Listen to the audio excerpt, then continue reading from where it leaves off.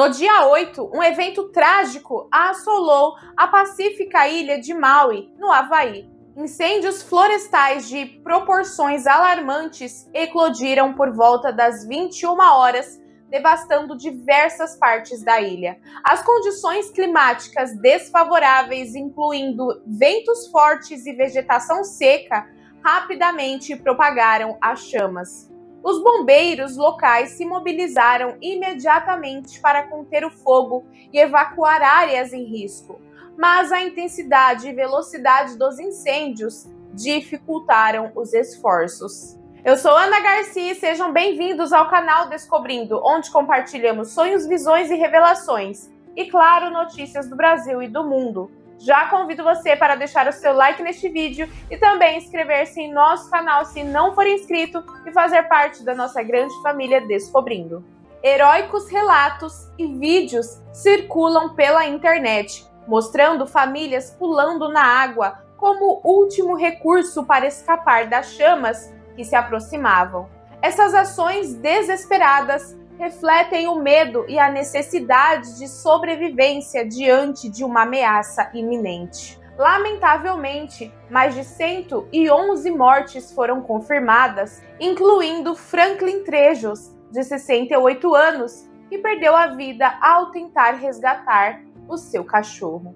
Contudo, ao lado da tragédia, emergem teorias e informações adicionais. Nas redes sociais, diversos internautas especulam que o incêndio foi resultado de um ataque com armas de energia direcionada, alegando motivos obscuros por trás dessa ação.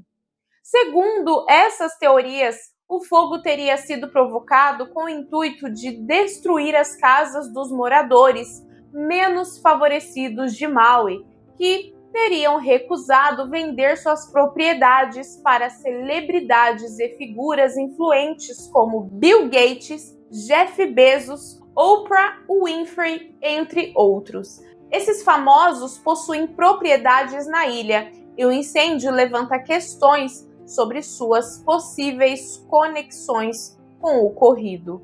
Além dessas alegações conspiratórias, as especulações sobre armas de energia direcionada também ganham destaque. Essas armas são discutidas como possíveis ferramentas capazes de incendiar florestas e estruturas que supostamente foram criadas como parte dos esforços da Força Espacial dos Estados Unidos, um novo serviço militar criado recentemente. Teorias adicionais sugerem que o atual interesse do governo americano em admitir a existência de alienígenas poderia ser uma forma de desviar a atenção de uma estratégia de guerra espacial.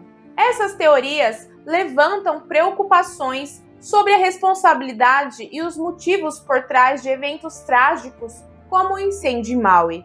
Elas destacam a complexidade das dinâmicas globais e das ações dos poderosos, ressaltando como as narrativas podem ser facilmente distorcidas e exploradas para diferentes agendas. Enquanto as teorias permanecem sem confirmação, elas lançam luz sobre a importância de se questionar e investigar os eventos que moldam nosso mundo. E vocês? O que acham? Vocês acham que essas teorias realmente são verdadeiras ou somente são histórias fictícias inventadas? Deixem aqui nos comentários porque eu quero muito saber. Eu vou ficando por aqui, que Deus abençoe a sua casa, a sua vida e a sua família. Até breve!